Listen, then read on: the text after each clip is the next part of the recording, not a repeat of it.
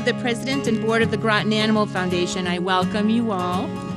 I'm Suzanne Roy-Gaff's Education Director, and for those of you who are not Groton residents or who don't know what we do, we are a nonprofit organization fueled by grants, donations, and a lot of voluntary hours. Our mission is twofold. First, we pay the medical care of the animals at the animal control facility and of pets belonging to Groton residents who have exhausted all other financial resources for emergency veterinary care. Second, we provide educational and supportive programming for our community of pet owners. Last year, we paid for the medical care of 65 animals housed at the Groton Animal Control Facility. We helped 39 families obtain medical care for their pets. And we did a lot more. You can see everything we've been up to on our Facebook page and on our website, grotonanimalfoundation.org. We planned today's event in response to the stories we were hearing from residents who are afraid of coyotes because they don't know if they are gentle or dangerous, or who sadly have witnessed coyotes carrying their small pets away. In Connecticut, and perhaps most states, animal control officers are frequently called when residents see coyotes for the first time. But the job of an ACO is to manage domestic animals, not wildlife. Therefore, an ACO cannot respond to a coyote call unless a coyote is staggering or exhibiting other symptoms of rabies or illness. We decided to schedule a speaker from the HSUS, the Humane Society of the United States, to teach us about coyotes and to discuss an interesting approach that is gaining favor among coyote-stressed neighborhoods like ours. Immediately following this session, we are hosting a workshop for animal control officers of Eastern Connecticut who will use the training to inform the residents of their jurisdictions. Our focus today is on better understanding the coyote and on learning quick and easy steps that just about anyone can take at any moment, in any place, to better protect their pets. We're not here to discuss the use of firearms, though this is legal in specific ways defined by a multitude of state and local laws. We aren't qualified to interpret these laws, so we ask you to check with your local police departments for answers to any questions you may have regarding the use of firearms to control coyotes in your neighborhoods. I'm happy to say that this event is being recorded and will be aired on the Groton Municipal TV channel, and we will also upload it to our website. We'd like to thank Groton Parks and Rec for the use of the Senior Center, Sean Greeley for recording the event for GMTV, the North End Deli for providing this morning's coffee, and the Bridge Market for supplying box lunches for the ACOs this afternoon.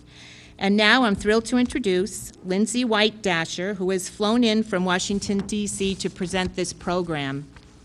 As Director of Humane Wildlife Conflict Resolution for the Humane Society of the United States, Lynsey helps urban and suburban communities across the country find effective and humane solutions to human-wildlife conflicts with species including coyotes, Canada geese, white-tailed deer, and bears. Her experience with coyotes includes completing research and data analysis for the Cook County Coyote Project in Chicago, Illinois, the largest study of urban coyotes in the country. She has also published an analysis of coyote attacks on people throughout the U.S. and Canada. Prior to her work with coyotes, Lynsey completed research on human-wolf conflicts for Defenders of Wildlife and on international human-wildlife conflicts for the Bushmeat Crisis Task Force. Lynsey obtained a Master of Science degree in Conservation Biology and Sustainable Development from the University of Maryland in 2006 and a Bachelor of Science degree in Zoology from the Ohio State University in 2002. She has published in the Journal of Mammalogy and in Human Dimensions of Wildlife. Her publication about changing coyote behavior through hazing at the Wildlife Damage Management Conference was published in 2012. Lynsey has led coyote hazing training workshops for animal control and police officers representing more than 150 communities in the United States. And now she can add Groton, Connecticut. Lynsey? Thank you.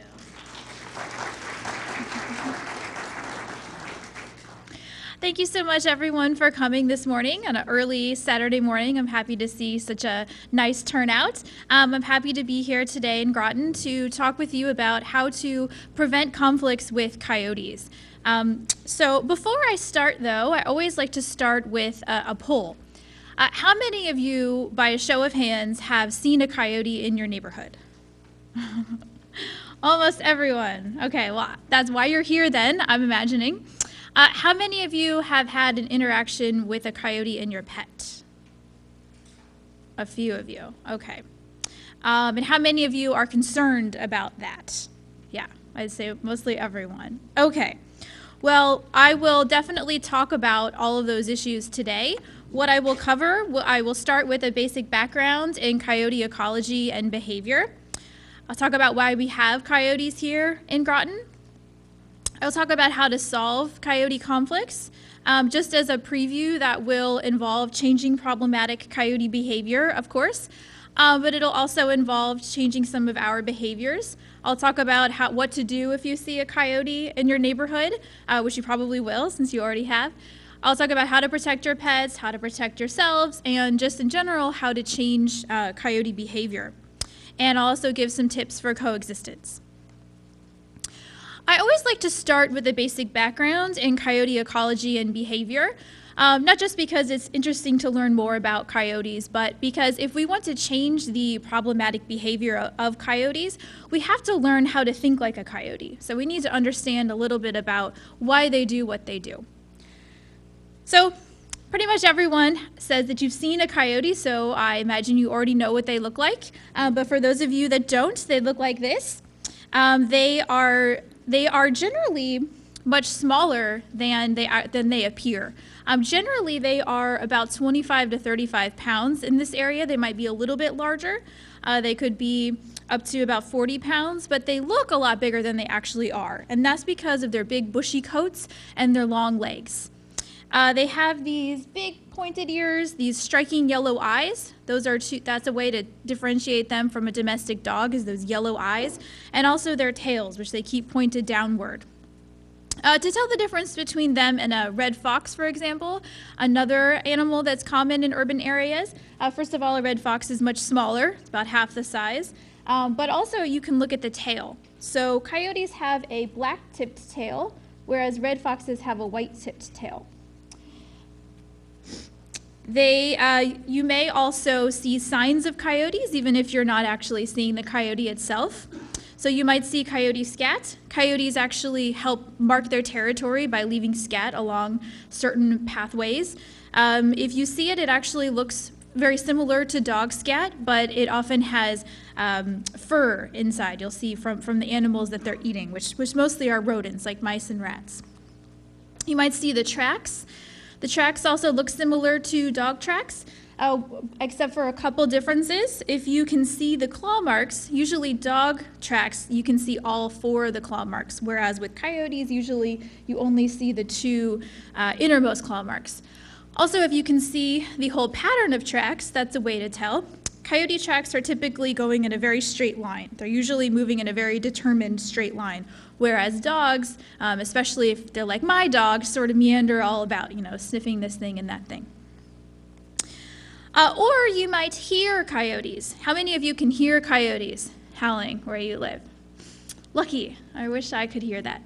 So coyotes make a lot of different noises. They don't just howl, they also bark and yip and whine, and a couple of coyotes can actually sound like a group of 10 or 20 coyotes because they make many different noises. They can even throw their voices around.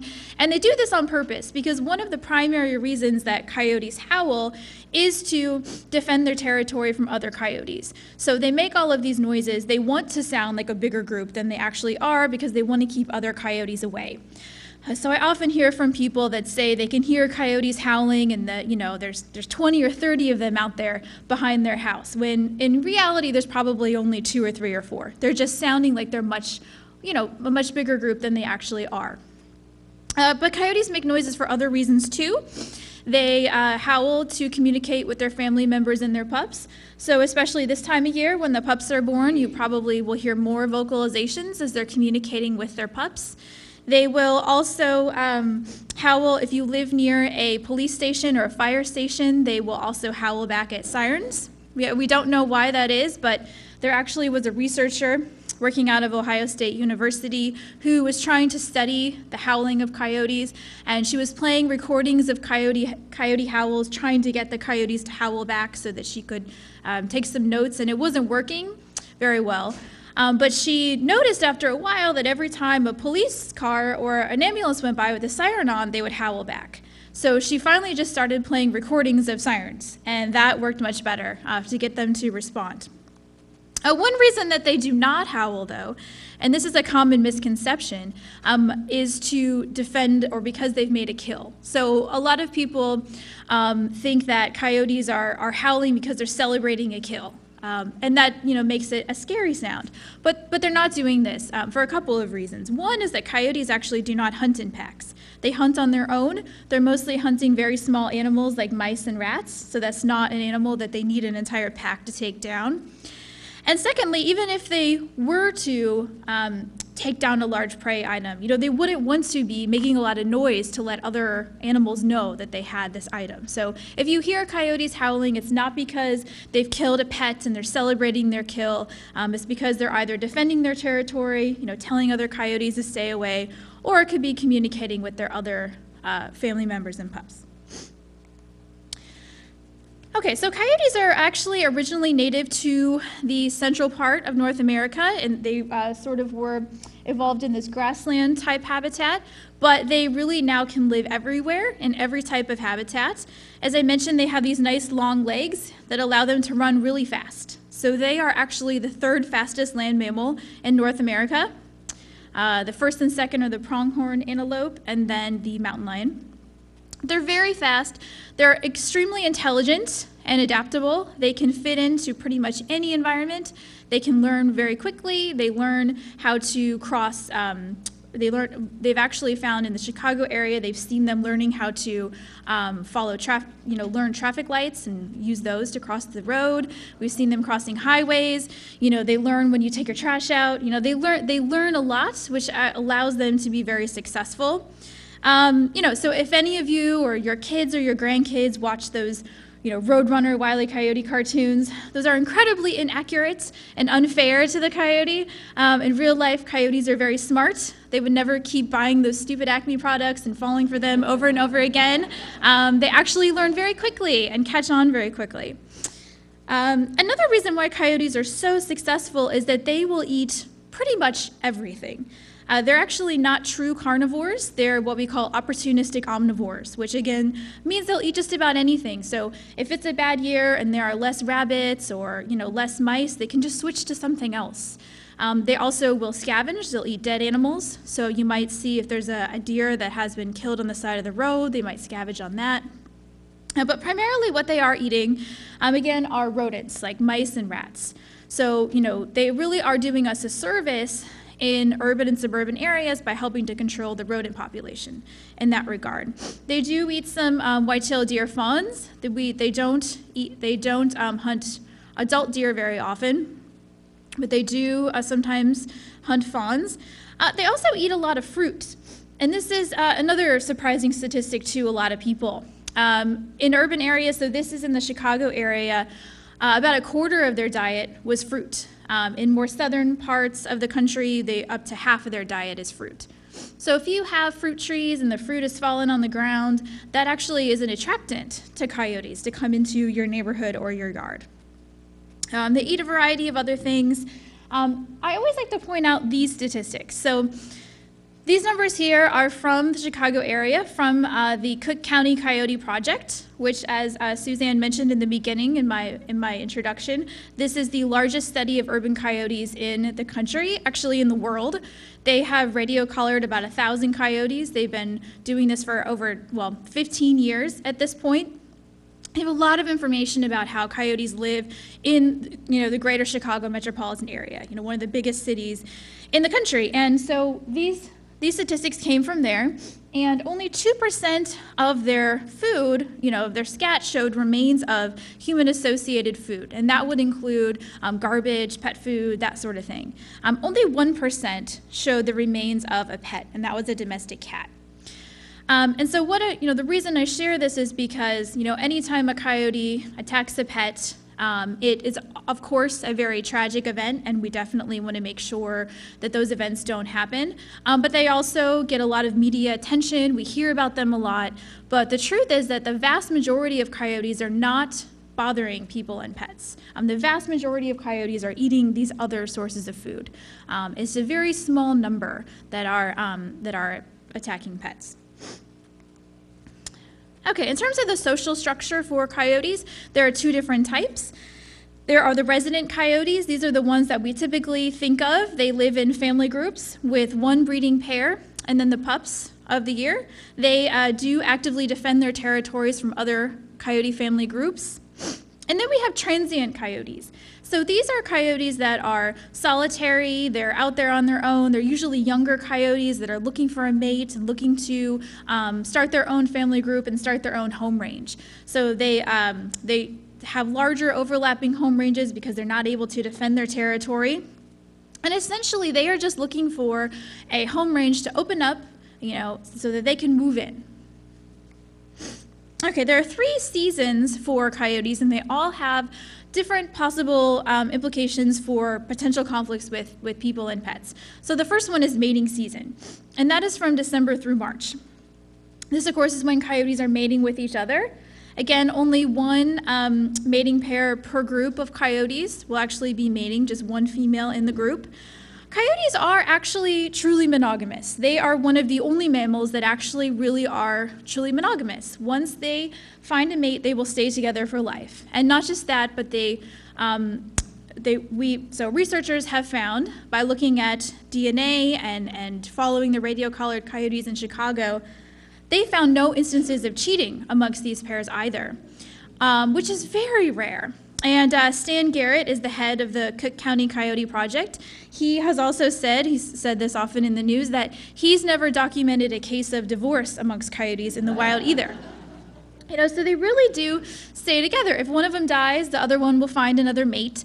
But they really do stay together, and they have a very strong bond. And we think that one of the reasons for this is that it's very important that both the male and the female are involved in raising the pups. They both take a very active role. So because they're so monogamous and so committed to each other, the males are also very territorial of their mate. So if a male coyote thinks that a large dog is getting too close to his mate, he might try to defend his mate. So we do, even though coyote attacks on large dogs are pretty rare, we do sometimes see them. When we see them, it's usually this time of year, and it's almost always an off-leash dog that has gotten too close to a coyote's mate. Okay, then pup rearing season, that's what we're in now. This, of course, is when the pups are born. This is the only time of year that coyotes use a den. A lot of people think that coyotes use a den all year long. They're looking for the den, trying to figure out where it is, but the rest of the year, coyotes don't use a den. They sleep wherever. It could be a different place every night or every day. But this time of year, when the pups are small, until the pups are about 6 weeks old, then they will put their pups in a den. So this time of year, as you can imagine, sometimes we do see conflicts with parents that are trying to defend their den, or also coyotes are needing to hunt extra to feed their pups. So sometimes we do see conflicts with pets during this time of year. So sometimes we will see conflicts again with off-leash dogs that get very close to a coyote's den, and there might be an interaction between the coyote and the dog trying to defend the den.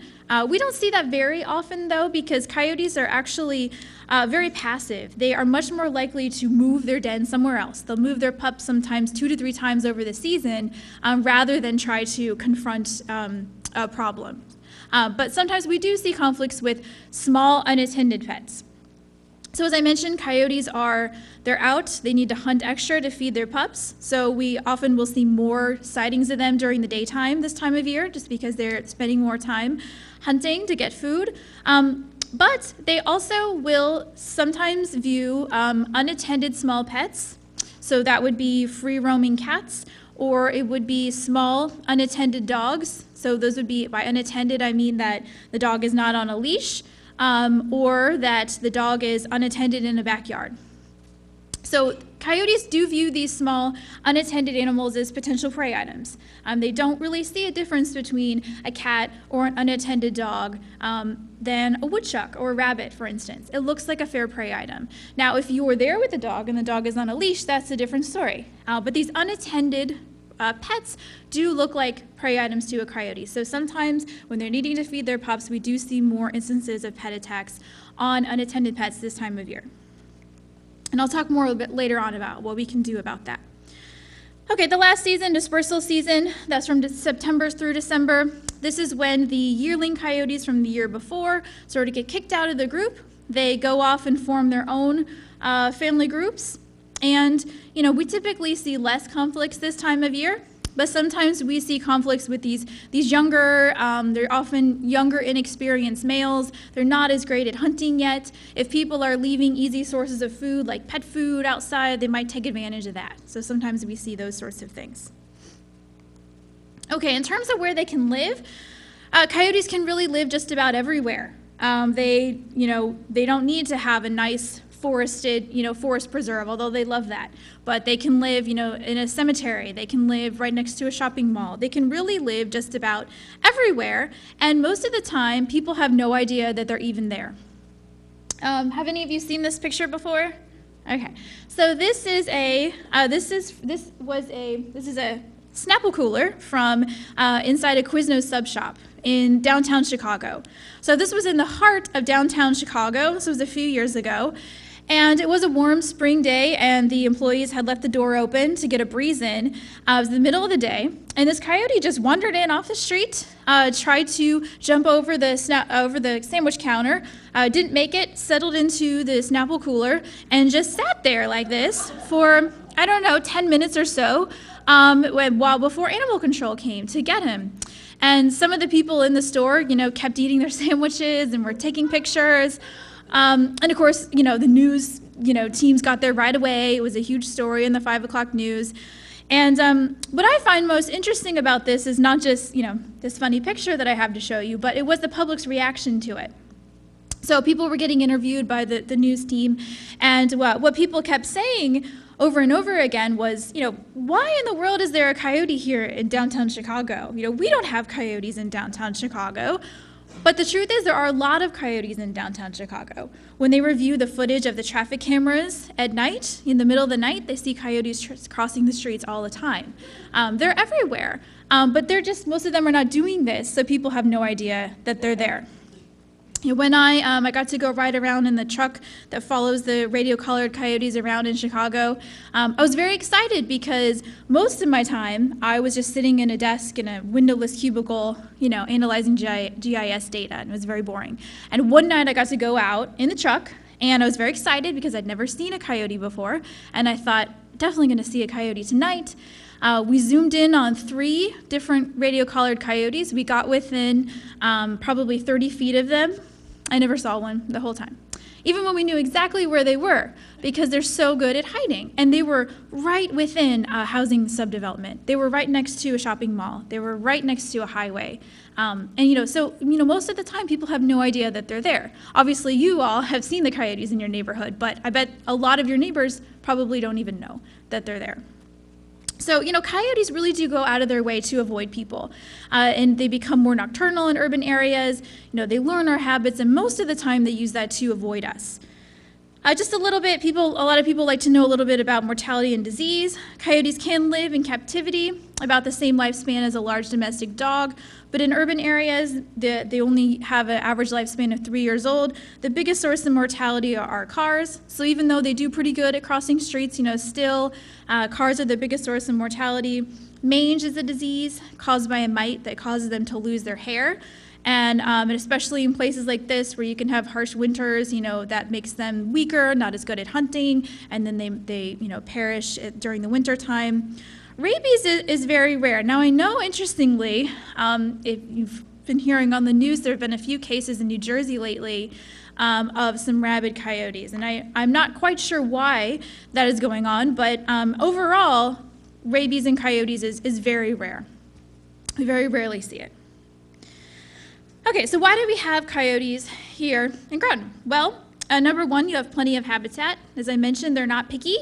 They will live anywhere, pretty much. There's plenty of food, plenty of mice and rats, plenty of other small mammals. They're actually helping control the rodent population, helping to control disease. They're also a primary predator of Canada goose eggs. So if you have too many Canada geese, I know a lot of places in Connecticut have that issue. They really do help control the population of Canada geese. So they're helping us in those ways. Another big reason, though, is that there's really no competition for them. We really don't have wolves or bears or mountain lions in urban areas. So they really are, they're literally the top dog. So there's plenty for coyotes to eat without ever bothering our pets or our garbage, but coyotes are very smart. They're going to eat whatever is easiest to eat. So if we're leaving these easy sources of food outside, like pet food or unsecured garbage cans, or as I mentioned, fruit from fruit trees or gardens, those coyotes will take advantage of that. Bird feeders, if you have a bird feeder and there's a lot of bird seed spilled on the ground, they don't eat the bird seed, but that can attract rodents, that can attract them. As I mentioned, unattended small pets can be an attractant, but the ultimate, of course, is intentional feeding. So hopefully no one in your neighborhood or that is purposely feeding a coyote, or even worse yet, hand feeding a coyote. That is the easiest way to lead towards conflicts with coyotes, or really any wildlife. But people might not be purposely feeding coyotes. They might be leaving food out for squirrels or cats or some other animal, but that doesn't matter to coyotes. They will come eat it anyway. So, the number one best way to prevent and solve conflicts with coyotes is to reduce these attractants as much as possible, because that really is the biggest source of conflicts. Okay, so in terms of preventing conflicts with coyotes, just number one is if you see a coyote, is that a conflict? Almost all of you said that you have seen a coyote. So what does that mean? Well, number one, coyotes are naturally diurnal, which means they're most active at dawn and dusk. They do often switch to a more nocturnal lifestyle in urban and suburban areas to avoid us. But it's perfectly natural to see them out during the day, especially during pup season when they are hunting extra to feed their pups. So seeing them during the day doesn't mean that they're rabid or aggressive. It just means it's normal. However, they should run away from you. If they see you, they should run away from you. Coyotes are naturally afraid of people. If they don't run away from you when you see them, they are probably what we call habituated, which essentially means that they've lost their fear of people. And to some extent, all coyotes are habituated to us. But sometimes they just lose that fear of people. They don't run away from us. They might even approach us. If a coyote is approaching you, that's probably a very sure sign that someone has been feeding that coyote. But how does this happen? How do coyotes become habituated? Well, first of all, usually it's because they learned that neighborhoods are an easy source of food. And they also learned that nothing bad happens to them when they come into neighborhoods and eat this source of food. And without realizing it, we actually have taught coyotes to be habituated. So every time we see a coyote and we don't react, we are teaching them that it's perfectly fine for them to come into our neighborhood and perfectly fine to come up onto our porches and eat our dog food. I won't ask any of you and put you on the spot and ask you what you did when you saw a coyote, but I'll tell you what I did the first time I finally saw a coyote. I was very excited, and I stood there and I just watched him. And if I had a camera, I probably would have taken a picture. This is before I knew about all this. But what was I teaching that coyote? I was teaching him that he's perfectly welcome here. Just continue doing whatever you're doing. So if that's what you did, that's what you were teaching that coyote. Or worse yet, if you ran away, you were teaching him not only are you welcome here, but I'm afraid of you. So that's what we want to avoid. At the same time, when you interact with a coyote, you actually are not, you're always teaching them, first of all. Second of all, you are teaching their entire family group because coyotes are very social. If one coyote learns they can come into a neighborhood and eat pet food and nothing bad happens, they will share that information with the rest of their family group. And pretty soon, you might start having 3 coyotes in your neighborhood. Do any of you have that? And it's because that information spreads. The good news, though, is that we can take advantage of that and reverse that behavior, which is what we'll talk about when we get to hazing.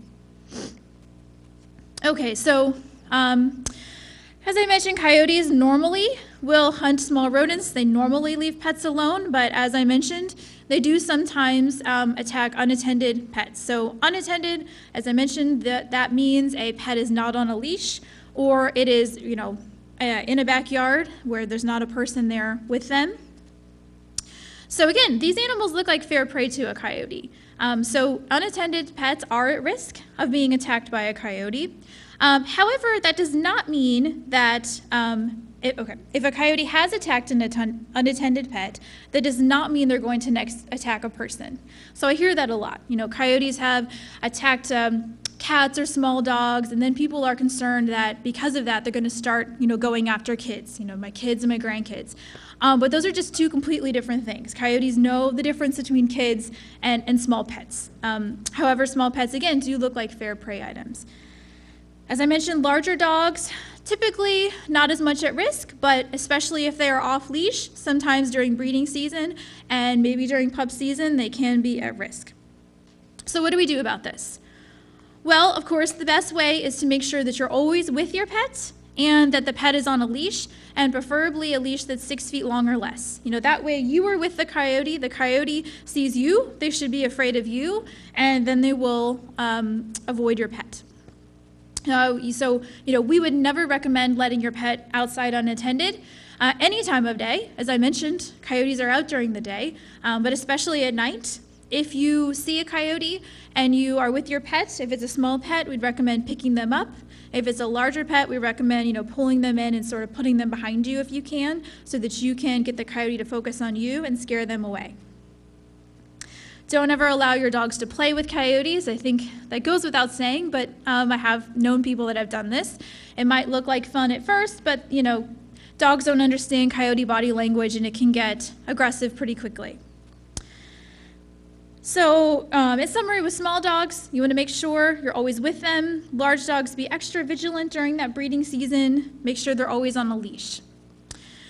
Now moving on to cats. So unfortunately, the only way to make sure that your cat is safe, and not just safe from coyotes, but from other wildlife, from cars, from disease, and also to protect other wildlife from harm by your cat, is to make sure that you keep them inside.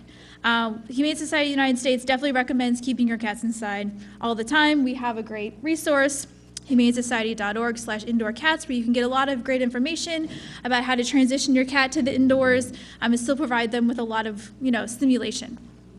However, you can let your cat enjoy the outside. You can use a leash and a harness. Everybody laughs at this thought, but I actually do this with my cats. I take them out in the backyard with a leash and a harness. And I'm not trying to walk them around, of course, because they're cats and they don't cooperate. But they can lay in the grass and roll around, and they chew on the grass, and then they come inside later and throw it up everywhere. But at least they get the enjoyment of the outside, and I know that they're safe, even though my neighbors think that I'm nuts. So that's one way. Another way, you can use a cat enclosure. This is not coyote proof, so you wouldn't want to put your cat in it and then, go to work for the day. But if you're outside with a cat, this is something that you could do. My cat did not like this, but yours might. Or, of course, the ultimate is the catio, sort of the newly emerging trend in cat accessories. So this is a completely enclosed coyote-proof area where often the cat can access from the inside. They can go out and have this wonderful space. I'm still trying to talk my husband into this one, yet I think it's wonderful. Okay, so as I mentioned, those are really the only ways to make sure your cat is safe. If for whatever reason you are going to continue to let your cat outside, or if you help care for a feral cat colony, you first of all must understand there is a risk. But secondly, there are some things you can do to decrease the risk somewhat. The most important one is to make sure you're not leaving cat food outside, because the cat food will attract coyotes in, and then that can endanger your cat. So if it's a pet cat, we definitely recommend feeding them inside. If they're a feral cat colony, for example, we recommend just putting the food out once per day and staying there until the cats eat, and then removing it. And, the cats will catch on pretty quickly how this works. You can also provide some escape routes or shelters or places that they can go. Okay, so if I haven't said it enough times, the best way to protect your pets is to make sure that you're always with them and that they're on a leash. But I do want to talk a little bit about fences and yards, because coyotes can jump over 6-foot-tall fences and anything less. So if you are letting your pet outside and your fence is 6 feet tall or less, unless you have done something to it, which I'll explain in a moment, you should know that your pet is considered an unattended pet in that case. So you want to make sure that you either make your fence coyote proof or that you're outside with them, especially if it's a smaller pet. So I'll show you some examples of that in a moment. You also might want to consider removing or thinning up some of the brush that provides hiding places for coyotes. You always want to look around, not just your yard, but your neighbor's yards. See if you have these types of food attractants, and talk to them about how, they could perhaps reduce those. Motion-activated sprinklers I don't have a lot of good data on how well those work for coyotes, but I know they work pretty well for geese and deer and rabbits. They could also work for coyotes. Okay, so these are just some photos to sort of share a little bit about some of what I was talking about. So if you can imagine that this was, someone's yard, and this is a little 4-foot-tall chain link fence, which is not going to deter a coyote whatsoever. And here is all this great hiding place for a coyote. So let's imagine, and this is actually a very typical story. Let's imagine that the owner lets his dog outside every morning at 6 a.m. It's a little dog. The dog, roams around. The guy goes back inside, has his coffee and his newspaper, and, lets the dog back in, 10, 15 minutes later. He's been doing this every day for years and without a problem. And all of a sudden, one morning, he lets the dog outside, it's only been a minute, and he hears something, goes outside, and there's a coyote running over the fence with his dog in his mouth. And it sounds like this happened very suddenly. But the truth is that coyotes know everything that's going on in their home range. They know all of the dogs. They know, if you walk your dog every day at the same time, they know that. And for the most part, they use that to avoid you. But especially during pup season, when they need to, hunt more to feed their pups, they might use that information, in a negative way. So coyotes are also ambush predators. So there's all this hiding places for the coyote to be waiting. And then so, as soon as the man goes back inside, the coyote can jump over the fence and get the dog. So, this similar sort of yard, I still have this fence that's not going to provide any protection, but at least there's not all of these hiding places for the coyote to be waiting. So, of course, we don't recommend that you remove all of your vegetation from your yard, because that's good for the planet and wildlife, but you can trim up underneath a bit or thin it out a bit just so that you can see that there's not any coyotes hiding and waiting there. But of course, if you have a fence like this, we would recommend that you be out there with your dog, or at least watching. Okay, so a 6-foot fence, as I mentioned, coyotes can jump over unless you do something to the top of it. So this, I admit, is not the most attractive option, but it is an inexpensive way to keep coyotes from jumping over. This is a better option. It's called a coyote roller. You can get it on coyoteroller.com. Essentially what it is a very loosely rolling bar that attaches to the top of a fence. So again, the fence must at least be 6 feet tall for this to work, because a fence that is less than 6 feet tall, coyotes just jump right over. If it's 6 feet tall, what they do is they jump up on top and they get a foothold and push themselves over. So what this roller does, it's a very loosely rolling. They can't get the foothold, they get rolled backwards. So it keeps them from getting over the fence. It also, if you have a dog that is an escape artist and is always getting out of the fence, this will also keep your dog in the fence. So these are great. You can get them in different colors to match your fence. They can be potentially pricey if you have a big fence, but you can do make it your own version with getting some PVC piping and just rolling it very loosely. Okay, so moving on to attacks on people. Often when there are pet attacks, people's minds go to this, understandably. Are coyotes going to bite me or my children? And the truth is these instances are very rare. I did research all of the cases I could find of coyotes biting people through the United States and Canada and published a paper on it, and we found an average of less than 10 bites a year. Compared to the number of dog bites, which are almost 5 million in the US alone every year, it's a very small number. Most involve very minor injuries. Just as many adults were bitten as children. A lot of people think that coyotes are coming after kids, but we found, just as many adults were bitten. They're usually single bites to the extremities. In the cases where we had good information, most of them were feeding or pet related. So feeding could be a person directly was feeding a coyote at the time, or someone else was, or it could be that a neighbor or someone else was feeding the coyote. Pet related would also include examples where someone came outside and saw that a coyote was attacking their pet, tried to get the pet back, and was bitten that way.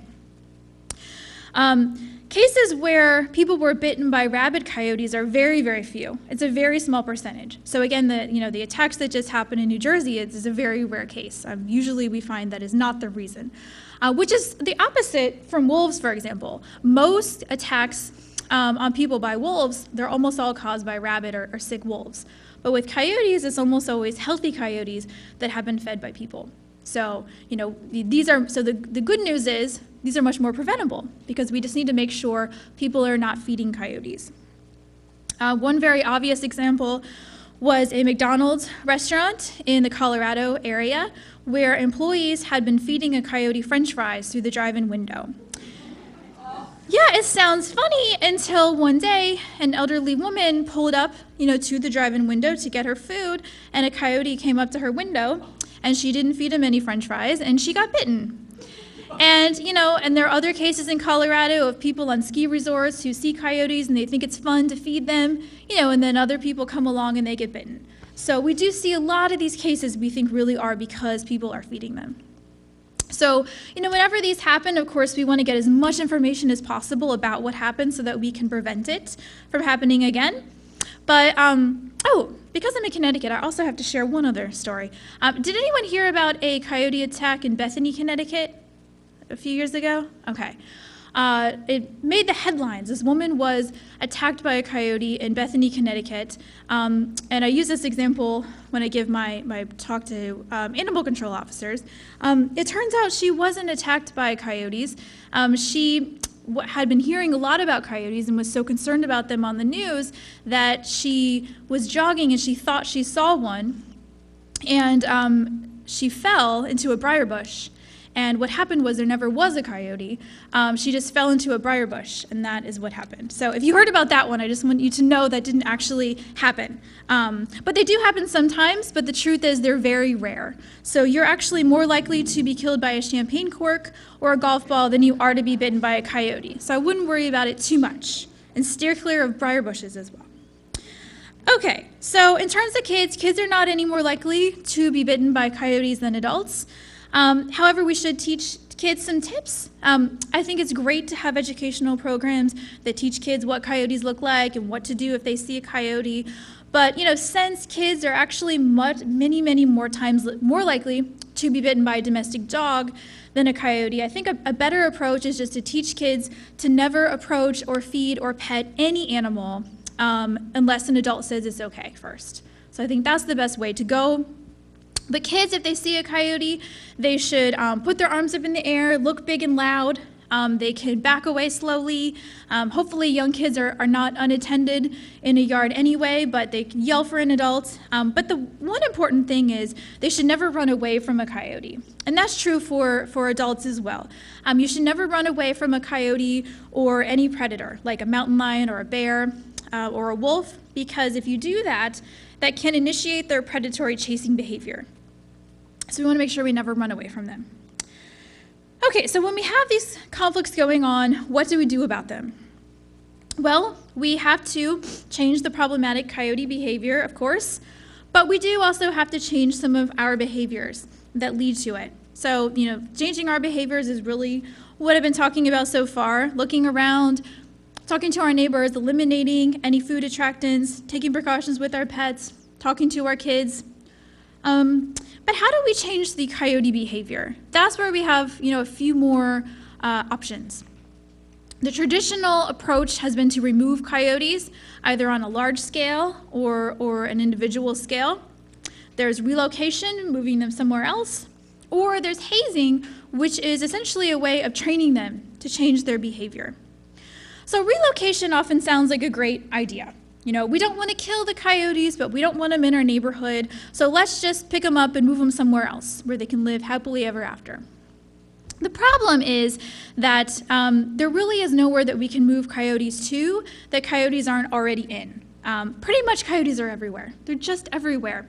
They're in every state in the US except Hawaii. They're in every major city. They're everywhere. And if you pick up coyotes and put them somewhere else, the coyotes that already live there are not going to appreciate it. They're going to get in a scuffle. They're going to kick the new coyotes out. Sometimes the new coyotes get killed that way. The new coyotes also, the relocated coyotes are very territorial. They're just going to do whatever they can to get back home. So they're not going to stay where you put them. A lot of times they actually get killed trying to get back home. You know, they could also cause more conflicts wherever you stuck them while they're trying to get back home. They're not familiar with the area. So it doesn't work. And, you know, a lot of people want this because they think it's more humane, for example, than killing them. But it's actually can be less humane because these animals are very stressed and a lot of times they end up dying anyway. And so there's a lot of money and resources involved in it. It's also usually prohibited because coyotes are a rabies vector species, just like all mammals, and usually can't move them around within a state because of that. So unfortunately, this is not an option. So lethal removal has sort of been the traditional approach. Our USDA Wildlife Services program kills 80,000 coyotes per year. They've been doing that for hundreds of years, but it just doesn't work. And one easy way to tell this is that we have more coyotes now than we ever have before. As I mentioned, you know, they used to be limited to the central part of the U.S. Now they are all across the U.S., except for Hawaii, in every major city. We have more coyotes than we ever had before. And one of the reasons for that is that coyotes are really set up to repopulate, and it has a lot to do with their social structure. As I mentioned, coyotes live in family groups with just one breeding female. What happens is, if that group is disrupted because one or more of the coyotes are killed, the group will split up, and all the females will go off and form their own groups and start breeding. So whereas you only had one female per group breeding before, now you have all the females breeding. Also, once you reduce the population a bit, there will be more resources left over in the environment for the remaining coyotes. And that allows them to have larger litters of pups and allows their pups greater chance of survival. So you have more females having more pups with a greater chance of survival, and you see how pretty quickly what often happens after these removal programs is you end up with more coyotes than you started with. Also, anytime that you remove a coyote, you are opening up a home range. And remember all of those transient coyotes that are floating around out there looking for a new home range? They're going to move right in, and then they're going to start having pups. So, you know, there's just a lot of reasons why this approach doesn't work. And even professional coyote trappers will often say, you know, this approach does not work to reduce the coyote population. There even have been studies to try to document, you know, how many coyotes do you have to remove? There was a study in Colorado where they took 92 coyotes. They put them into two groups, a control group that they left alone, and then another group, which in this group, every year for 7 years, they killed 61 to 75% of the coyotes. Every year for 7 years. And then after that time, they stopped, waited to see what would happen, and within just 8 months, the population was back up to where they started in the first place. And that's because the pups, you know, the litters of pups doubled. The females started breeding at an earlier age. Interestingly, they started having more female pups than male pups. And so very quickly that went back. So if you can imagine, you know, all of the time and resources that would go into removing 75% of the coyotes here in Groton, if you did that and then within 8 months you were back up to where you started, you know, I don't think many of you would consider that a good return on your investment. So this approach just does not work. So a better approach is, instead of just trying to reduce the coyote population, another approach is to just find the particular coyote that's causing the problem, attacking pets or coming into neighborhoods and removing that coyote. And clearly that is a better approach, a more strategic, effective, you know, even humane approach. But one of the problems with that is that it's very difficult to do. So in urban areas, often, especially, you know, in very urban areas, just discharging firearms is often not a safe option. So often what is used are traps. And so these traps are put out, and traps by nature are fairly indiscriminate. So for every trap that you put out to catch a coyote, it's very difficult to get a coyote to go into a trap because they're very smart and wary of human scent. So often for every trap that you put out to catch a coyote, you'll catch dozens of opossums and raccoons and potentially even domestic pets. It's very hard to get any coyote to go into a trap, let alone the particular coyote that you are trying to get. So it's very difficult, but there are some experienced trappers that can do this. Typically, these trappers will charge a community several $1,000s to come out and remove a coyote or a couple of problem coyotes. They will spend several weeks doing reconnaissance work, using trail cameras, following the coyote, learning its patterns, putting out the trap, pre-baiting the trap, all of those things. So let's say that they do effectively remove the problem coyote. Well, then what? Another coyote is going to come right in and fill the space. You might have more reproduction going on. But more importantly, you haven't addressed the root cause of conflicts.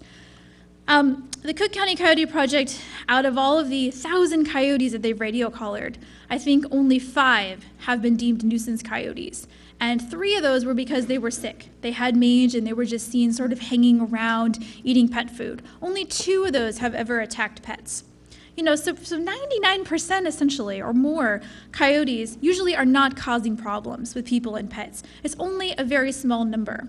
And almost always the reason that problem coyotes become problem coyotes is because they are either getting free, easy sources of food, pet food or garbage left outside, or because there are unattended pets roaming around. So if we remove this problem coyote, but we leave those problematic problems, we're often just, the new coyote coming in can very well become a problem coyote too. So when we do this, we haven't gotten to the root cause of the conflicts. We haven't taught ourselves anything.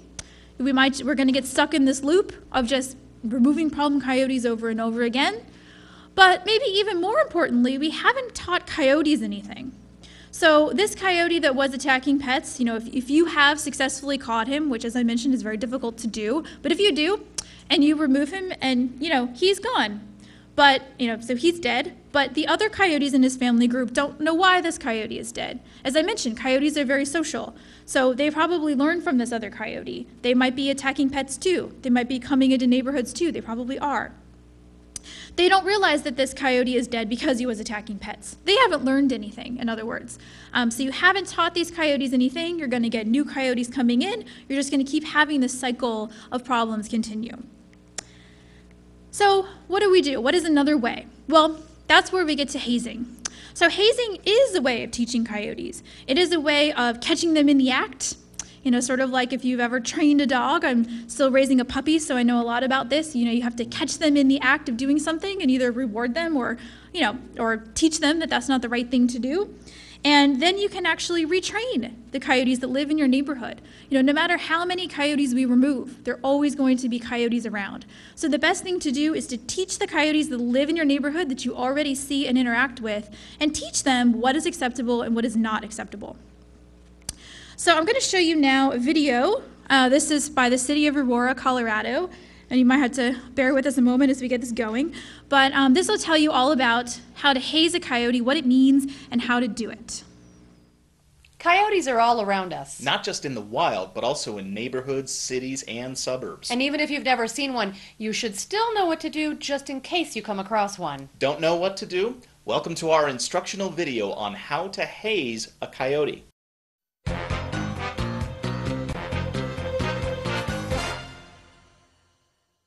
In this video, we're going to show you how to haze a coyote. Let's talk about what hazing is first. Hazing is a simple thing that you can do if you're suddenly approached by a coyote, or if you see one somewhere in an area where it doesn't belong. Hazing keeps your community safe and protects you and the animal from harm. Everybody wins. When we think of coyotes, we tend to think of this, or even this. But coyotes are actually a bit more like this, and they're coming into contact with people in urban areas more and more, so it's important we know more about them. Here are some coyote facts to consider. No matter how big you think a coyote looks, most coyotes actually weigh less than 45 pounds. They're mostly skin and fur and legs, and really very little actual coyote. What do coyotes eat? Human beings are rarely on a coyote's shopping list. They mostly like to eat fruits, insects, snakes, squirrels, mice, goose eggs, and other things that actually make them helpful to our ecosystem. For the most part, coyotes avoid people. We're loud, stinky, and kind of scary. Hey! Woo! And in places where coyotes come into contact with humans all the time, they could get used to us and no longer see us as something to avoid. And this is especially true for urban coyotes. Luckily, coyotes are generally trainable. And this is where you come in. Like it or not, you help train your local coyotes by how you interact with them every time you see them. So, what is hazing? I know what hazing is. We did it in my fraternity. All we need are some wigs, some lipstick, and a few goats. No, not that kind of hazing. Hello, I am the dog whisperer, Caesar Milan. We teach hazing to all of my clients at the Dog Psychology Center I have in Los Angeles, California. Yeah, not quite. See, hazing is probably something you already know how to do. You probably use hazing techniques to keep your pet off the furniture or out of certain areas of your house. Buster, what are you doing on that chair? Get off it there. Thank you. So what happens if you run into a coyote? Who does the hazing? A ranger? Well, that would be nice, but if you're in an urban area like a supermarket parking lot, there probably aren't going to be a whole lot of rangers around to help you. How about this person? Surely she can help. All right, sweetie. Well, I just finished folding your underwear, and I packed you a PB&J with the crust cut off. Would you like me to go out and haze that coyote for you before you go? Sorry, but Mom is not going to be able to help you either. How about a firefighter, or a policeman, or a superhero, or an astronaut? You get the idea by now. No one is going to haze a coyote for you. If you encounter a coyote, you're going to need to handle it yourself. But here's the good news. It's not that difficult. So, what does hazing look like?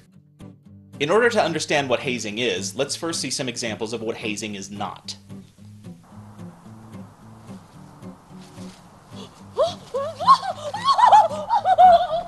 No, that's not hazing.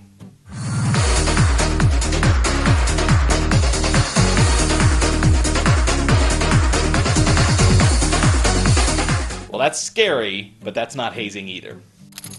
Go away now. Go on. Go away. Nope, that's not hazing either. Hey, it's a coyote! Hey, everybody, it's a coyote! Come here, come here, come here. No, that's not hazing either. In fact, that's just stupid. Go away, coyote! Go away! A talking shrub isn't hazing either. So running, hiding, or even trying to be friendly to the animal, these are all things that you should not do. So, what does coyote hazing look like? Well, remember the acronym SMART. Stop, make, announce, repeat, and teach. Stop. Make yourself look big. Hey! Announce yourself. Hey! Repeat if necessary. And teach someone else in your community about coyote hazing. If you have a pet with you, bring it closer to you or, if possible, into your arms. Next, what should I say when I haze? Remember, when it comes to hazing a coyote, it's not what you say, but how you say it. You freak! You freaky! Yes, that's fine. That will work. It might be a little R-rated, but it will get results, which is ultimately what you want. Go on now. Shoo! Once again, it's not what you say, but how you say it. Give it a little gusto. Go on! Get out of here! Go! That's more like it.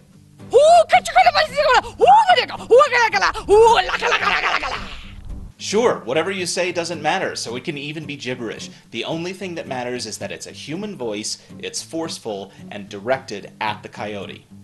Many people ask, can I use objects when I'm hazing a coyote? Sure, there's a lot of things you can use to make yourself look larger or make more noise, such as a rake, A golf club, pennies in a can, an air horn, a stick, even a water gun would work. The things you don't want to use are things like food, a lemon meringue pie, steak, anything that might coax the coyote near you. Just remember, the goal with hazing the coyote is not to harm it, but rather to teach it to avoid people and specific places. Next, when should I haze? Hazing a coyote should take place anytime a coyote engages you, approaches you, or you see one where it doesn't belong, such as a backyard, a playground, or just strolling down the sidewalk in the middle of the day. So, what's your excuse for not hazing? Many people don't feel comfortable with the idea of hazing a coyote. Here are some common excuses, and reasons why you shouldn't make them. Well, I don't want to look like an idiot. Do you really want coyotes hanging around your house or your neighborhood? If not, you might want to be willing to look a little silly. Besides, it's only going to be for a few seconds. What if it gets mad and comes after me? Don't worry, it's only a 30-pound canine. You're probably going to be able to scare it off just fine. I don't know what to do. That's why we've made this video. This isn't something they teach you in school. Well, I don't think it will work. It will work. If you follow all the instructions we just gave you, you'll be fine. The coyote is my totem animal, and so we're on a spiritual journey together, and I don't want to hurt the coyote's feelings.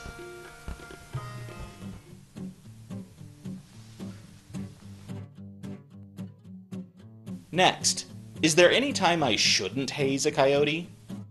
This is actually a very good question. There is one exception. Never haze a coyote that is cornered, injured, or with pups. In these cases, simply make yourself look larger, maintain eye contact, and slowly back away. So now you know how to do this, and you're prepared. And you can also share this information with friends and family, so that they are also prepared. So that's how you haze a coyote. Be smart. Coyote Safety and Awareness Education is funded in part by Adams County Open Space and the Scientific and Cultural Facilities District. For more information on coyote safety and awareness, please visit auroragov.org/nature.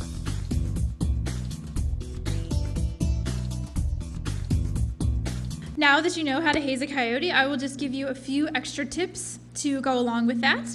So there are a number of great things about hazing, and one of the best parts about it is that anyone can haze a coyote at any time. Every single person in this room can haze a coyote. You don't need to be an animal control officer or a wildlife biologist. Every single person in this room can and should haze a coyote.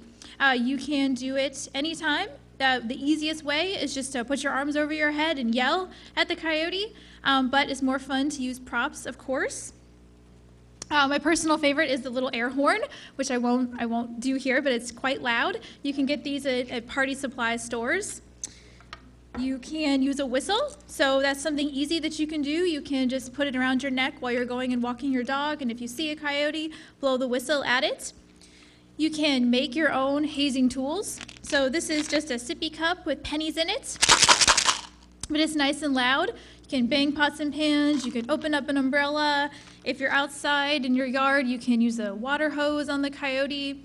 Those squirt guns, especially the long-range ones, those are great also, squirting water at the coyote. You know, there's a number of ways that you can do it.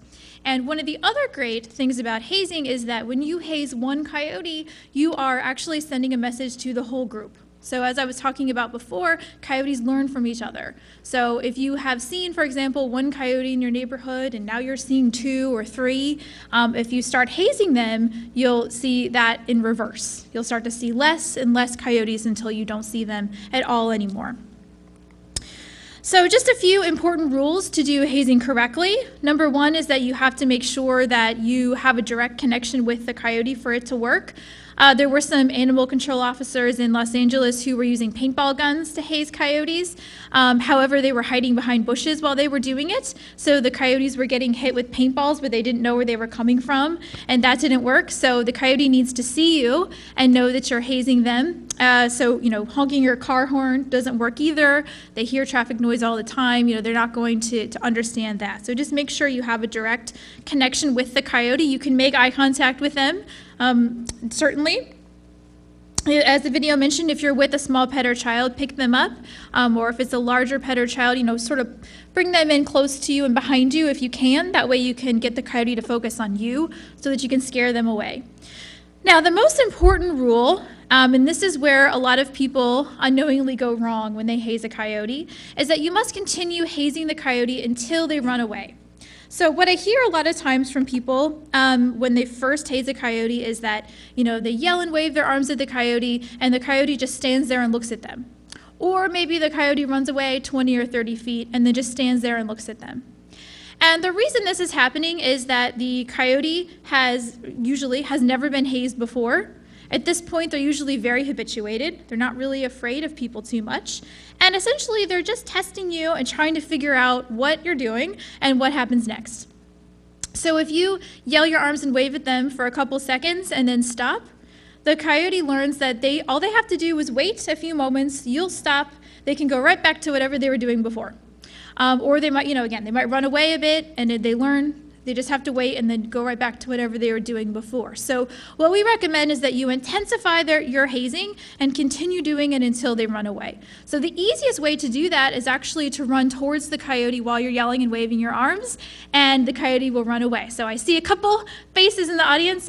Some of you will not be comfortable doing that, and that's fine. I will say that coyotes are really hardwired to run away from a threat. That's sort of, like I said, they have those long legs. They're really fast. They're actually they're not built to fight, they're built to run. So, and when they're faced with a threat, they're going to run away. So they're not going to come after you if you run towards them. However, if you're not comfortable with that, that's perfectly fine.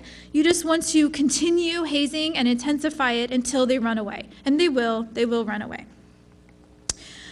A variety of methods is important. So, a lot of people ask me what's the best tool to use. That doesn't really matter. But if everybody in Groton is whistling at coyotes all the time, they might start to learn that's not really a threat. So we do want a little bit of variety in how we haze. But more importantly is a variety of people doing the hazing.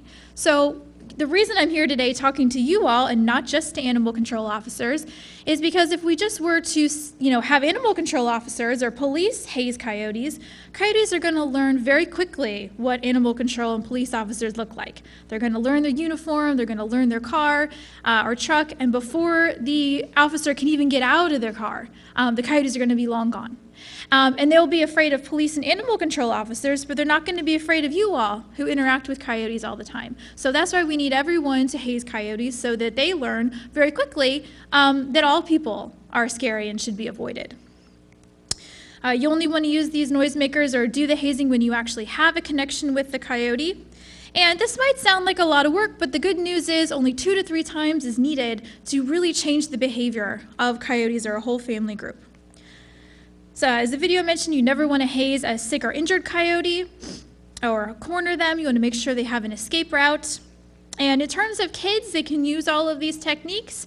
We wouldn't encourage them to run towards the coyote, but they can definitely be big and loud, big noisemakers, and then they can back away.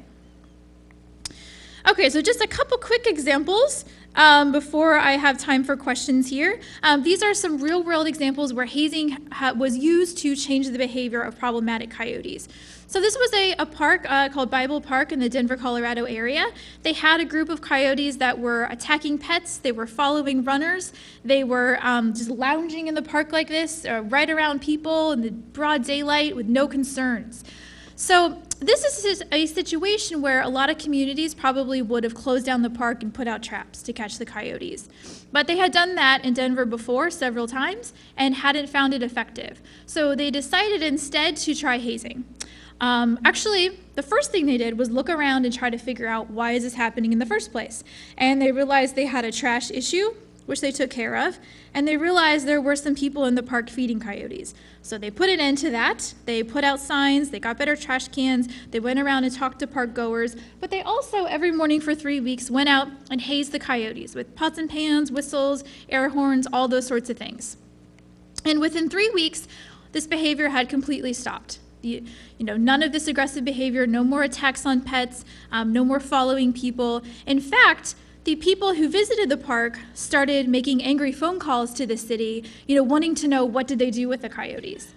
And the truth is that the coyotes are still there. When we haze coyotes, we're not sending them over to the next town. They're still going to live in their home range. They're just going to change their behavior. They're going to become more nocturnal and change their behavior to avoid us.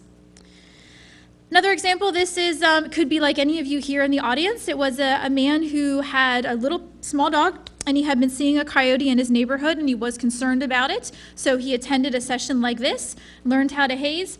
He went home, and a few evenings later, he was about to let his dog outside, but he looked outside first and saw a coyote across the street in his neighbor's driveway. So he said, okay, he kept his dog inside. He said, I'll try this hazing thing. Stepped outside, opened his front door, stepped onto his front porch, started yelling and waving his arms, and the coyote just stood there and looked at him.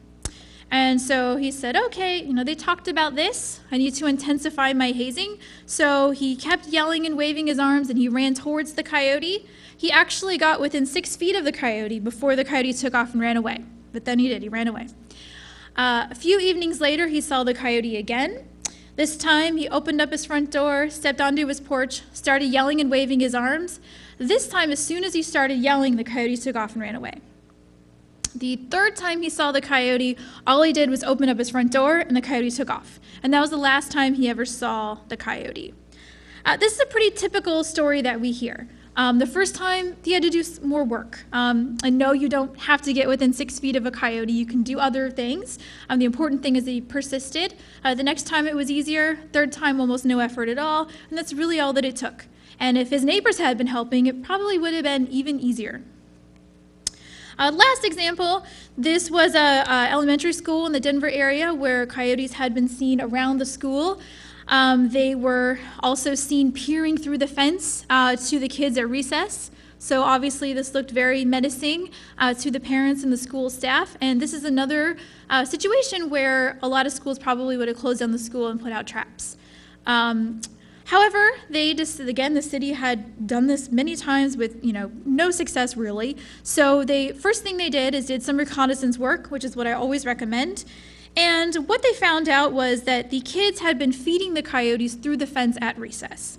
So that explains that behavior. So they put an end to that. They taught the kids about coyotes, and then they got the school staff and the parents involved, and they started hazing the coyotes in the neighborhood. So this was 2009, and this was effective, and they've had no problems since then. So just in summary, those of you that have seen a coyote, I imagine you'll see one again. So what will you do? Number one, remember it's normal to see them during the daytime, but if they don't run away from you, you definitely should haze them. Haze them with any of these techniques that we talked about today. And then after you haze them, you always want to stop and say, why did this happen? Is there something in my yard that attracted them? Is there something in my neighbor's yards? Go and nicely talk to your neighbors and teach them how to haze too. So in conclusion, we do have to change some of our behaviors to prevent coyote conflicts. We do have to change coyote behaviors, and the best way to do that is through hazing, because if we remove them, there will always be more that take their place. So the best thing to do is teach our neighborhood coyotes what they can, what is and is not acceptable. And we do have to work together, so I hope that you'll share this information with your family and your friends. Thank you all for coming.